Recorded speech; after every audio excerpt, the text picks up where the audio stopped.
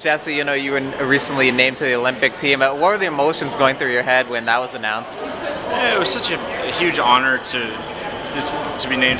This is my second go around, so it didn't change from the first time it happened. It was just filled with a lot of pride and joy, and I get the opportunity to represent my country again at another Olympic Games. Right.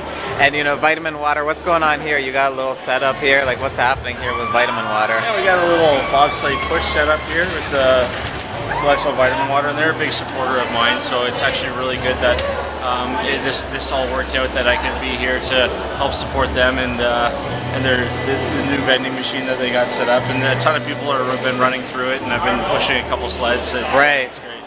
Are you a fan of Cool Runnings? You like that movie or no, not so much? I think you have to if you're a bobsled athlete. It's like a mandatory must do. That's right. Sledding or football, what do you like more? What's more fun? It's tough because I love both for different reasons, and I miss football. There's aspects I miss about football, not all of it. But the same thing will happen when I'm done sliding. It's a great team sport, great people. You get to see all these different parts of the world, and you get a chance to represent your country.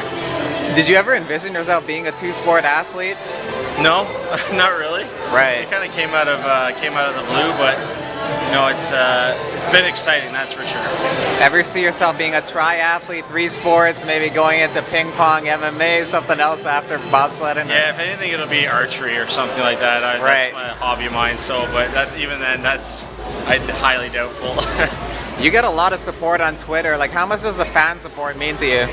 It means a ton, and it just goes to show like all the great people that that we're all representing when we're competing, and we're going to the games, and it's been fantastic. I mean, most of it's positive, so that's right. Good. Yeah. What's the nicest thing a fan has done for you or said to you, or anything come to mind in terms of that? There's a fan and a friend now who's a warrant officer in the Canadian military, and this was back in '09. But he sent me an engraved artillery shell. Oh wow! That he had sent to the Eskimos when I was playing with them, and personalized to me and stuff like that. So that was probably the nicest thing the fans ever done. Very cool. Now, between now and the Olympics, what's going to happen? A lot of practice, a lot of training? Is that what's going on? Yeah, we're 1/3 are done, and we have a full qualifying season. So we leave for Europe on December 28th, and we'll be in Europe until the end of the Olympics, with a couple weeks where we'll just do a training camp. But we have 5 more pre-qualifying races, and then the games. And I'm sure you've envisioned having like the gold medal put around your neck.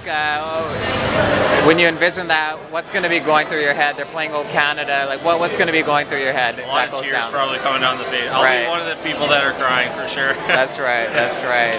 Any last message to fans out there? No, just thanks for the support, and make sure you're cheering loud from wherever you're watching from. Very good. Best of luck. Thanks.